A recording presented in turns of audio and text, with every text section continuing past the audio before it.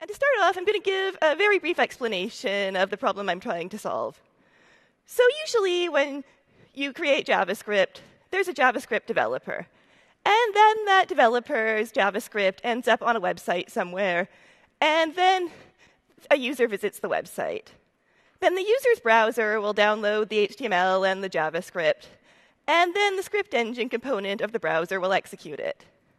And if everything works correctly, rainbows will appear, and unicorns will sing, and you will be executing JavaScript.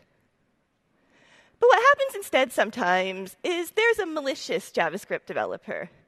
And this malicious developer writes JavaScript code that hits a bug in the script engine on purpose and executes native code that violates the security properties of the browser.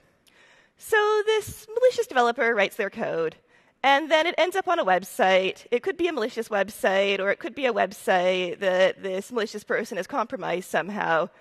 And then the user visits the website. The website downloads the JavaScript, and then the script engine executes it. But this causes a memory corruption bug to be hit.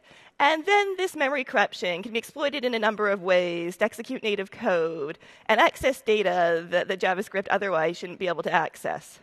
And then, unfortunately, the user gets compromised. And there's a lot of different layers of security in a browser to prevent this type of attack. But the first way to prevent this sort of thing is to reduce the number of memory corruption bugs in a script engine, which is what I'm trying to do. So I looked at all 4 major browsers, at their JavaScript engines, and looked for this type of bug. And I found more than 20 security bugs in various browsers. And I also spent a lot of time looking at JavaScript vulnerabilities, ones that were found by other researchers or ones that turned up being used maliciously in the wild, and tried to figure out what features they were in. And I was surprised to discover that a lot of these vulnerabilities were in just 2 features of the script engine.